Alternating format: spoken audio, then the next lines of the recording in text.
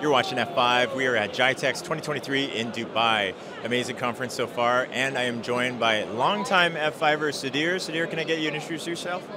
Hello, hi. I'm Sudhir Sanil. I'm heading the pre-sales team across Middle East, Turkey, and Africa. It's great to have you, and it's a great event, GITEX. A lot of interesting and exciting. I'm excited to be here as well. Awesome, cool. How long have you been at F5 for now? I've been here with F5 for now 17 plus years. Gotcha. Yeah, I was part of the initial startup when we started F5 operations in Dubai. Oh, really? Yeah. Wow. Okay, so let's take a step back then. How was Dubai covered before you started in here? Yeah, when we started, our operations was handled from UK. We started our office with only 2 persons. The sales director flying all the way from UK here. I was part of the team with the distributor. At that time, SecureWay, now Exclusive Networks. Oh, really? Yeah. Oh, wow. Okay. And then you made the move over to F5. Yes, and then we started our operations from here as well as in Saudi Arabia. Wow. Yeah. Wow. Okay, cool. So you've seen a lot of change then. Maybe you can talk us through that. Obviously, for us to put up an office here, it sounded like the investment needed to be made to take advantage of some growth that was happening here. So you've probably seen all of that growth. So maybe tell me about some of the milestones along the way in that growth. Yeah, when we got F5 and I joined F5, it was a big game changer because F5 came from the application world to the network, whereas we were seeing most of the security components which was under the network domain, mainly firewalls.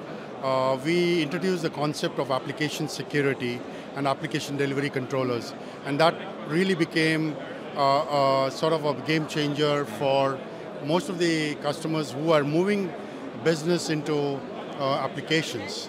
Of course, the application at that time was a 3-tier architecture, the web app and database. Of course, this has evolved quite a bit now.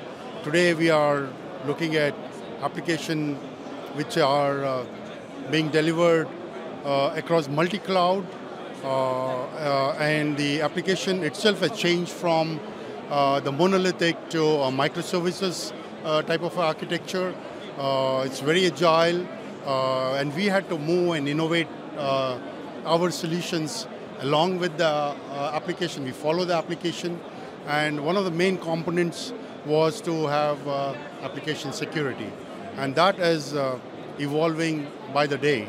And the solutions have been innovative in terms of looking at all the threat landscape, and we see that we are able to drive that innovation to build in the type of sophisticated attacks which is happening today, Yeah. and we are able to manage that effectively.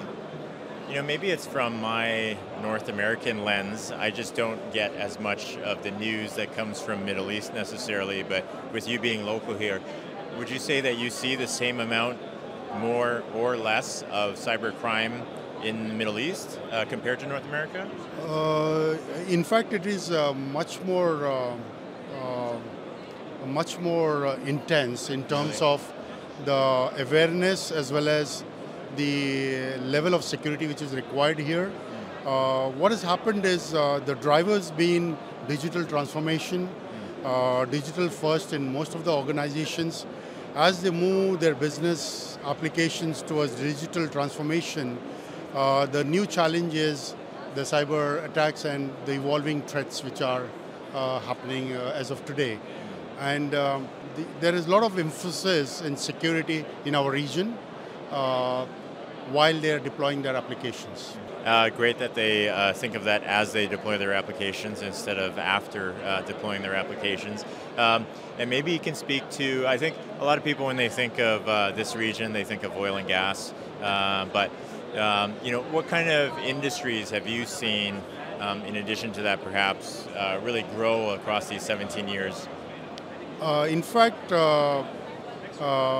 there is a big push by the government in our region to take the lead of digital transformation. And that is the driver for all other sectors. So I would say the government spending is very high in terms of accepting the new technologies and making sure their infrastructure is state of art. They are embracing or transforming all their services, e-services, to digital applications. The initiative started from in Dubai, for example, with the Digital Dubai initiative, where some of the services like all the government services became paperless. That was announced in 2017, and it was already implemented, and we are sort of in a very short time span. Wow. There are many other initiatives. There are, I believe, more than 50 plus applications on the smart city application. The other initiatives like they're looking at is blockchain, looking at the legalities involved for that. The AI is big time now. They're looking at how generative AI can help give better user experience for the citizen services, as well as organizations are trying to make user experience the #1 priority for delivering their services today. Yeah, that's interesting. I think very forward thinking of the government to adopt those things so quickly, because sometimes you have governments who just, because you can't really get around it, they're okay with not having the best services. But it seems like here, the government actually wants to be ahead, and sometimes leading ahead of private sector as well. And the other sector, I would say, is the finance or the fintech. They have really embraced basically online banking applications. They have provided multiple applications, and most of them are mobile-based applications, which need additional level of security for such applications.